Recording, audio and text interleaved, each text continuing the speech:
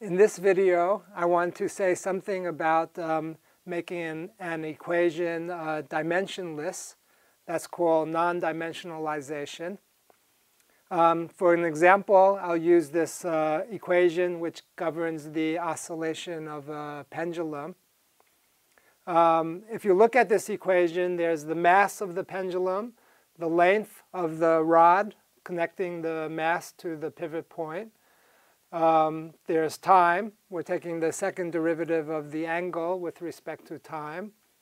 There's a friction coefficient, c. There's gravity, the gravitational acceleration. If you're on Earth, it's 9.8 meters per second squared in the units of meters and seconds. But maybe you're running an experiment on Jupiter or Mars, right? So g could be considered a parameter. And then you have an external force. So it has an amplitude f0, and it has a frequency omega. So if you look at this equation, you have a lot of parameters. You have m, l, c, g, f0, and omega. You have 6 parameters. But those parameters have dimensions. And if you then do what we say, we non-dimensionalize this equation, it's possible to reduce those 6 parameters into a smaller set. When you do that, then you can, if you were saying exploring the solutions to this equation, you have a fewer number of parameters that you need to explore.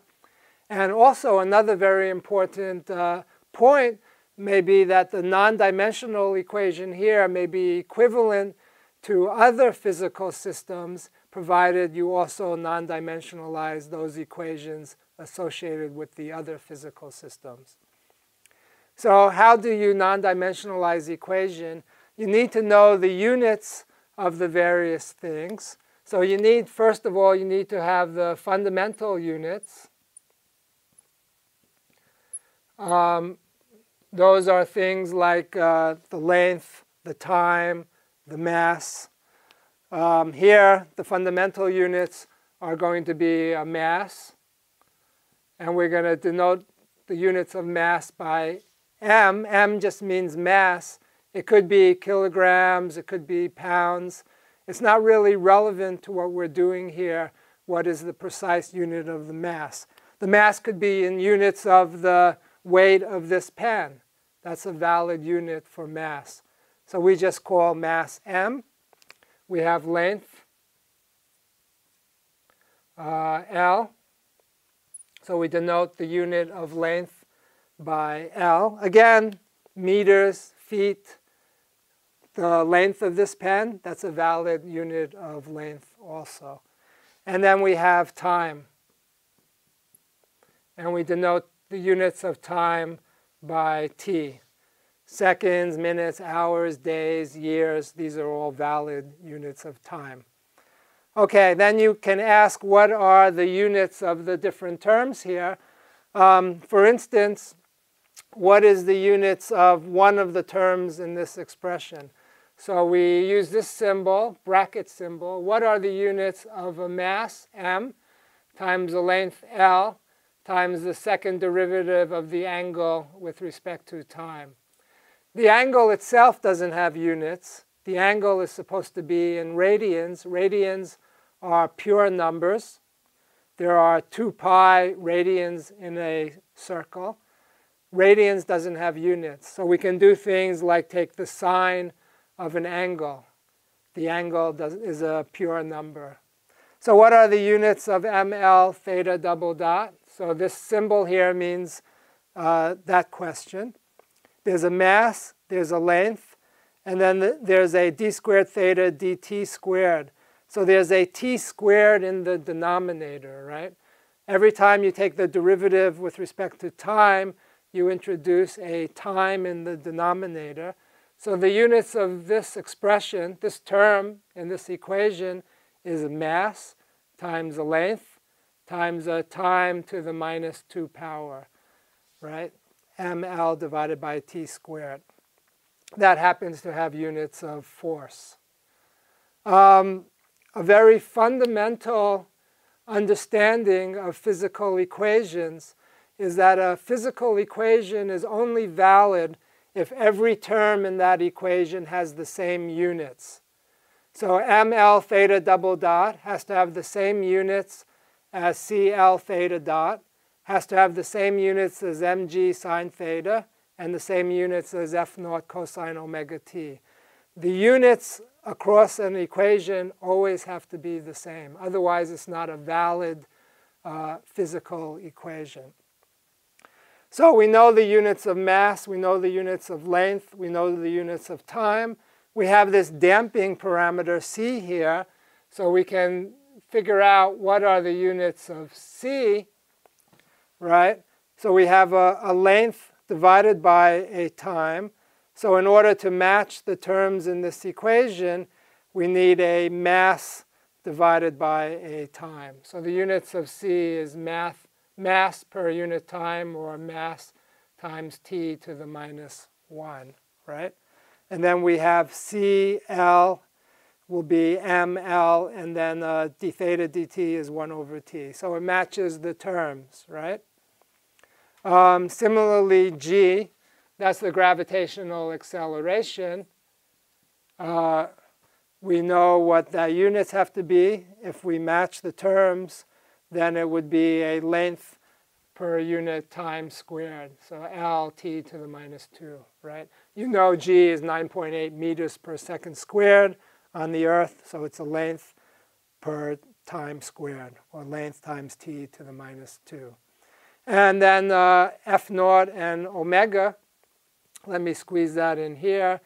The units of f naught, this is our force, has to match the units of ml theta double dot, so it's ml t to the minus 2.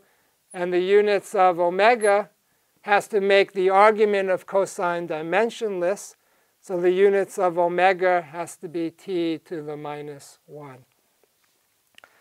Okay, now that we're familiar with what the units of everything is in this equation, we can try to make a dimensionless form of this equation. Let's divide through by ml. So then we have theta double dot plus divide through by ml, c over m, theta dot, plus g over l sine theta. And that's equal to f naught over ml times cosine omega t. Okay, so how do we make this equation dimensionless? The only independent variable, and so the independent variable is t, the dependent variable is theta. Theta is already dimensionless in radians. So t is the only variable that we need to make dimensionless. We have to choose how to measure time. We make this equation dimensionless by choosing how to measure time. There are actually several choices on how to do that, but a common choice would be to use this combination of g divided by L. So g divided by L has units of 1 over time squared, right? G divided by L has units of 1 over time squared. If you remember, if you know about a simple harmonic oscillator, g over L is or the square root of g over L would be the natural frequency of a simple harmonic oscillator, provided that sine theta was approximately theta. So that's something I will talk about in the course. But here we just need to know that g over L has units of t to the minus 2. So we can define a omega naught. Remember, omega has units of 1 over t. So we can define omega naught to be the square root of g over L, which also has units of 1 over t. we can then use omega naught to make time non-dimensional. So we can define the time, tau, which will be our dimensionless time, equal to omega naught times t. Okay? So t has units of time. Omega naught has units of 1 over time. So tau is dimensionless, our dimensionless time. What that means is that when tau goes from 0 to 1, t goes from 0 to 1 over omega naught. So we're using 1 over omega naught then as our unit of time. If we do that, we need to replace the derivatives. So we can write something like d theta dt, right? The first derivative of theta. We can write that as d theta d tau dt using the chain rule. D tau dt is just omega. So this is just omega naught, I should say. D tau dt is omega naught. So this is just omega naught times d theta d tau. Okay? You can go through the chain rule. You can do a shortcut. You just replace t by tau divided by omega naught. You treat this thing like a fraction. You substitute t equals tau over omega naught, and you pop up an omega naught there. Okay? Similarly, the second derivative, so theta double dot, the second derivative, is going to be omega naught squared times d squared theta d tau squared. Okay, so we take our dimensional differential equation here, and we replace it by a dimensionless equation. So we have the equation then will be omega naught squared times d squared theta d tau squared plus c omega naught over m times d theta d tau, right? Plus omega naught squared sine theta equals our right-hand side. So it's equal to f naught over ml times cosine. And then we replace t by tau over omega naught. So that becomes omega over omega naught times tau, right? So omega over omega naught is a dimensionless parameter, right? It's basically omega in units of omega naught. Okay, what do we have left to do? We divide through by omega naught squared, and we end up then with the dimensionless differential equation.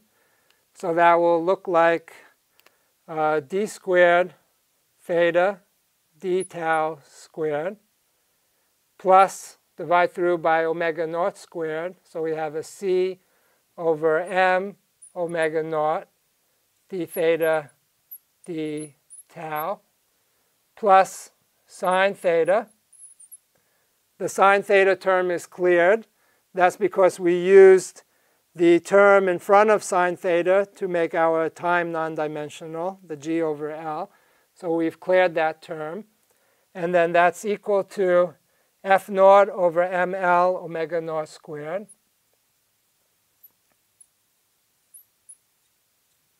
And then we have our cosine omega over omega naught times tau. Okay? That's our dimensionless equation. There are now these groupings of dimensional parameters, c over m omega naught, and this one, f naught over ml omega naught squared, and this one. And we can write this equation then as d squared theta d tau squared plus, call this thing alpha, d theta d tau plus sine theta, and then call this term gamma and then call the inside beta, beta tau. Okay? These are what are called dimensionless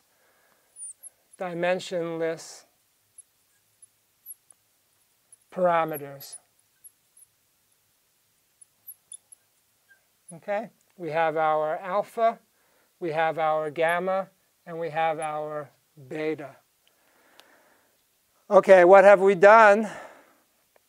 We started with an equation that had 6 parameters, m, l, c, g, f naught, and omega. And by non-dimensionalizing the equation, we end up with a final equation that has only 3 parameters, alpha, gamma, and beta. The reason we were able to go from 6 to 3 is because there are 3 fundamental units in this problem: mass, length, and time. So 6 minus 3 gives us 3. That has a funny name. It's called the Buckingham Pi Theorem. It's interesting to learn about that, but actually in practice, engineers don't really need to use this theorem. What they need to do is know how to non-dimensionalize an equation. Believe me, if you're doing a numerical solution, you don't want to deal with 6 parameters when you can deal with only 3. Let me review. In this video, I'm trying to show you how if you have a physical problem where everything has units, you can redefine your variables to be dimensionless so that you can reduce that physical problem with so many parameters to a lot fewer parameters, and all of the parameters are dimensionless. I'm Jeff Chasnov. Thanks for watching, and I hope as engineers you have a lot of use with this new knowledge.